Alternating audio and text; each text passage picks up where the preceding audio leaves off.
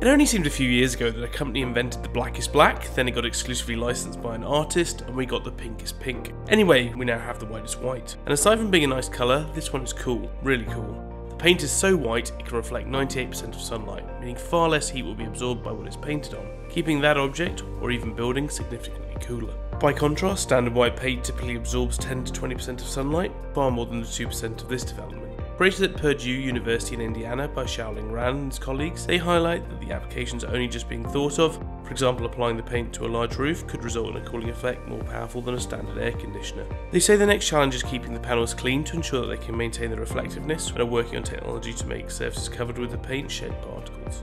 The paint looks like a great option in warmer climates, but unfortunately the benefits are reversed in cold places where the blackest black would be an advantage.